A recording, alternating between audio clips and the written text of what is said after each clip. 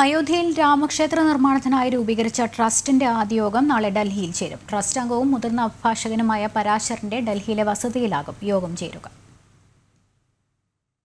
April ആദ്യവാരമോ അവസാന ആഴ്ചയോ അയോധ്യയിൽ ക്ഷേത്ര നിർമ്മാണത്തിന് തറക്കല്ലിട്ടേക്കും. ഈ സാഹചര്യത്തിലാണ് ശ്രീരാമജന്മഭൂമി തീർത്ഥക്ഷേത്ര ട്രസ്റ്റിന്റെ ആദ്യ യോഗം നാളെ ഡൽഹിയിൽ ചേരുന്നത്. വൈകുന്നേരം 5 മണിക്ക് മുതിർന്ന അഭിഭാഷകൻ പരാശരന്റെ വസതിയിൽ വെച്ചാണ് യോഗം. അയോധ്യ കേസിൽ രാംലല്ലയുടെ അഭിഭാഷകനായ പരാശരൻ ട്രസ്റ്റിന്റെ തലവനാണ്.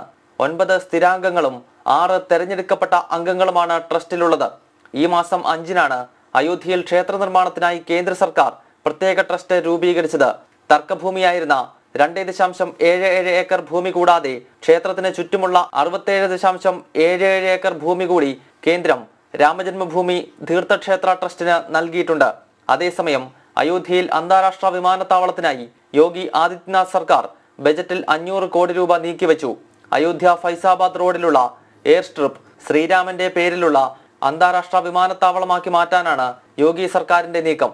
ജനം, ഡൽഹി.